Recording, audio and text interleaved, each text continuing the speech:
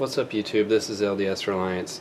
Today I'm down on the floor because I'm going to be doing a video showing you how to charge up. Maybe you got an old digital camera or an old cell phone or something like that that can be charged via USB. This is a common scenario. People lose their power adapter, or maybe you dig up an old phone and it's got some pictures on it. This particular phone was my wife's before we got married. It's got some pictures of her kids several years ago. The battery's dead in it and we don't have the power adapter to charge it up. So we want to be able to get the pictures off of this, the internal memory. We also don't have a USB cable to connect it to the computer, so that's a different problem for a different day. But I'm going to show you today how to charge up this battery without using the power adapter from the factory, and and this would also work with you know, a cell phone battery or anything like that that can be charged with a standard 5-volt USB cable like this.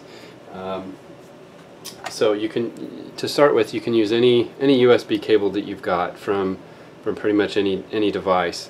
And what we're going to do, I've already kind of done it here on this cable, is we're going to chop the head off of it.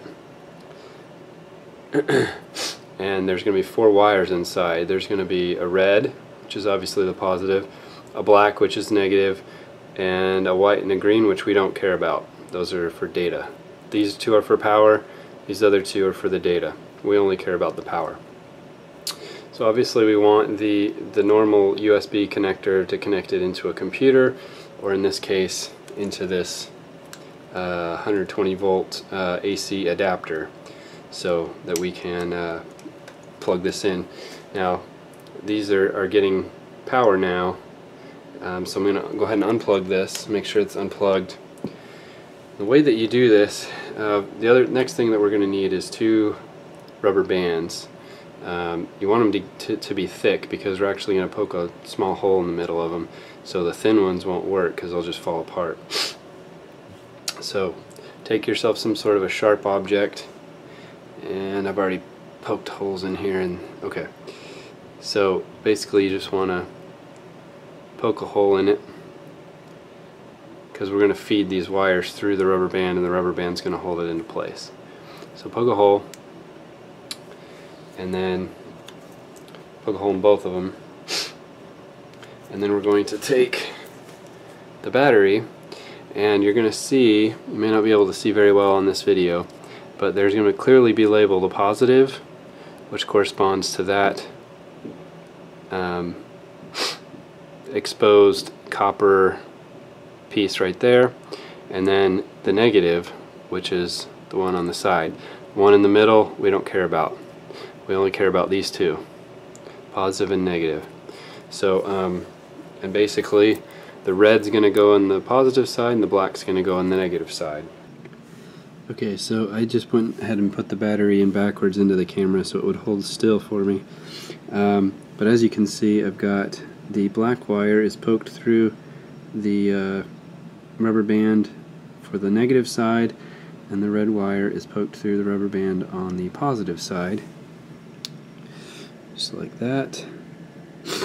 And now it's kind of tricky to do, and again, you're not ever going to want to do this on a regular basis. This is just kind of a one-time emergency use thing, just so maybe you can grab a couple pictures off of an old dead cell phone, or you know, whatever the case may be, without having to ship a new cord out.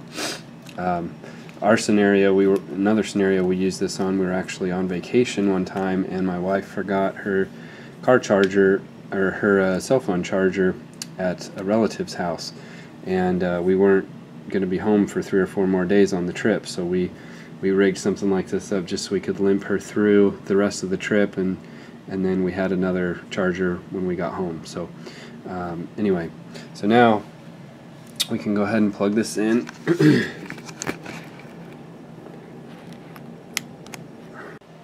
Okay, so the way that you know that this is working, in your case you may not, but in my case I have this kilowatt meter which I can plug in, and I can tell that this thing is using some Right now it's fluctuating between about 3 and 7 watts, and that's good. That means that it's charging. It's not supposed to sit at a constant voltage forever.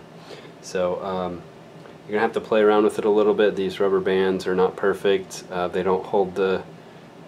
You might be able to think up a better idea to keep the wires in contact with the copper leads, but see, I just lost connection. Anyway, if you can get it to sit right, you got to leave it still. Don't bump it.